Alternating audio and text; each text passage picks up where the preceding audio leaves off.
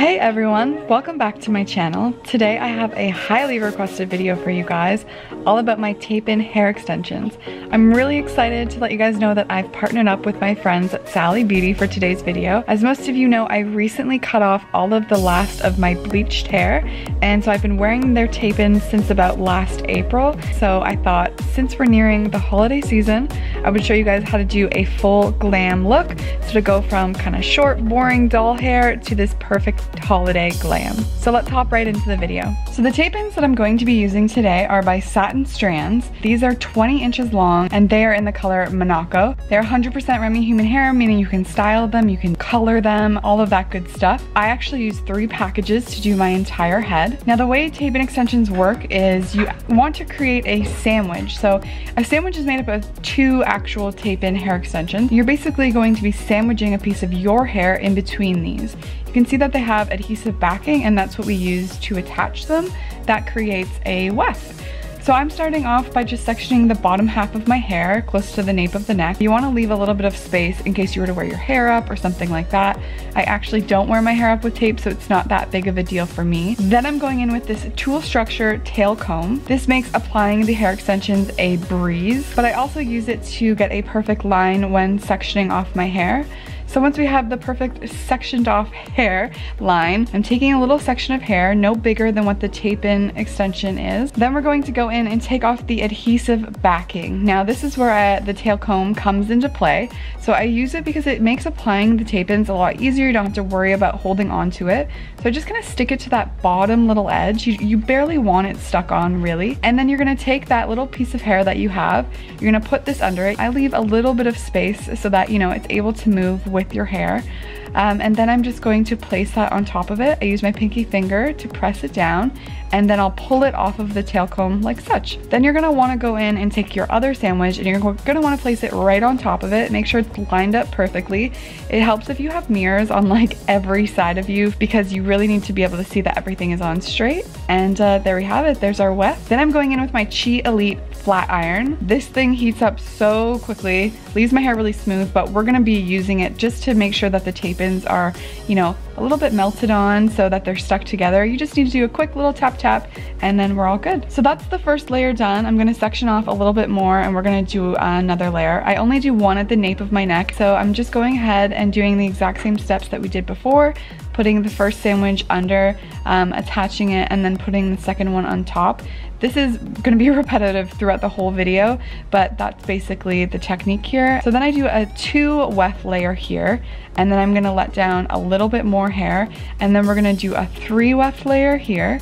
It depends on the size of your head. Like you might be able to fit 4 here already, but I can still really only do 3. The next layer though, I actually go ahead and do 4 wefts instead. And I know some people will do 2 rows of 4, but my cowlick is very far down. So moving to the side, I've just added this one in here. This kind of just fills in that little gap between the side of your head and the back of your head. So I would really suggest doing that there. And then I'm going to go ahead and put one in the side, doing the same method, of course, taking a little piece of hair, putting the sandwich at the bottom, and then we're gonna put the sandwich on top. Then I just kind of go ahead and apply, I think I do like 4 more at the side of my head, and I just stagger them because you see right here that there's like a little spot there. So we're just gonna stagger them to make sure that everything is really full and really even. Once you're done one side of your head, you can go ahead and do this again on the other. This is what it looks like once all the tape-ins are applied.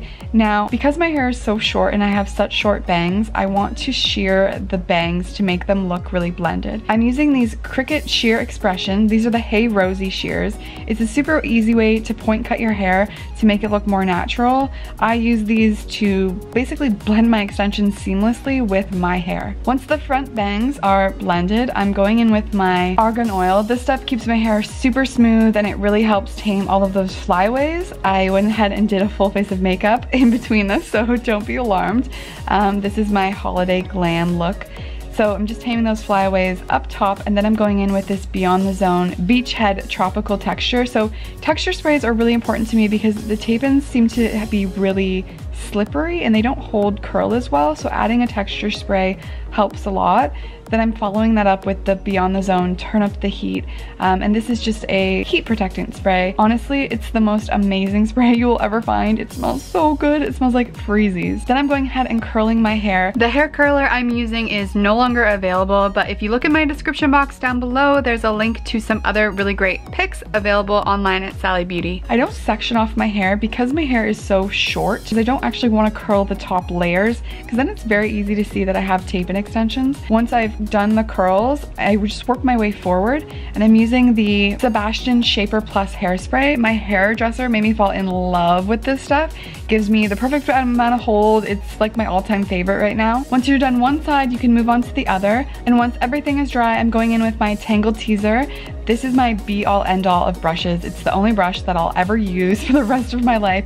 I seriously love this thing, and I'm just brushing out my curls. And yeah, this is my final holiday glam look. I think that it just like gives you the perfect, beautiful hair, especially if you have short hair. It really is such a difference, such a dramatic change for the holidays. I think it's so perfect. A lot of people also ask me what I use to remove the tape-ins, and I found this at Sally's. It's basically a wax residue remover oil, and this is what I use. I put it in a little spray bottle. I'll spray the tapes, and yeah, that's what I use to remove them. Thank you guys so much for watching. I hope that you enjoyed this video. If you have any questions, please feel free to leave them down below, and I will help you as best as I can. Thank you again to my friends at Sally Beauty for partnering with me on this video. It was such a blast to create, and I will see you guys in my next video. Bye!